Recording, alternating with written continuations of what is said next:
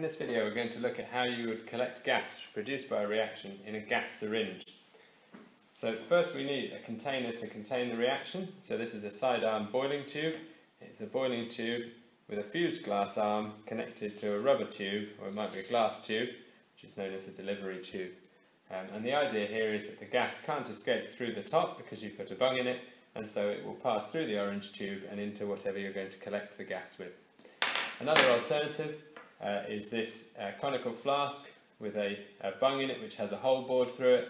There's a piece of glass there and then the rubber delivery tube, as with the sidearm version. We tend to use the sidearm boiling tubes at kegs, so I'm going to move this one away.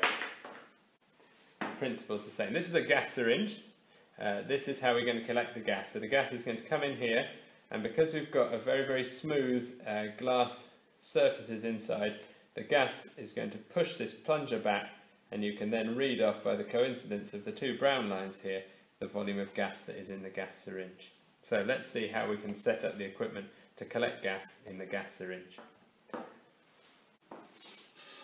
firstly we need to secure the sidearm boiling tube somehow. Now one way of doing that would be to put it clamped here, but alternatively you can just use a test tube rack. Something like that.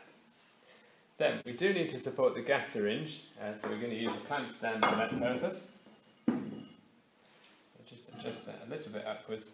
And then what we want to try and do is make sure that we don't have any of the string clamped. I've got this done so that the top part of the clamp is the bit that moves. I'm just going to slide the gas syringe in there. Make sure the scale is completely visible. And you clamp it down. You may wish to clamp it at this back part here, but I'm just going to do it in the middle. It's a little bit more stable. All I need to be able to do is make sure I can read the scale. Now don't over tighten that because this is very fragile glass, but that's what you're going to want to do. So there's your gas syringe. You can then just simply connect these tubes together, slide it down gently, being careful not to overly push that on too much or you'll snap the end of the gas syringe. And that's really all you need to do. You're now ready to mix your reagents in here. Put the bung on and you should see the plunger start to move back. Just check before you start that there is no gas in the gas syringe. So if you put that there, you should then find that you start on the 0 mark.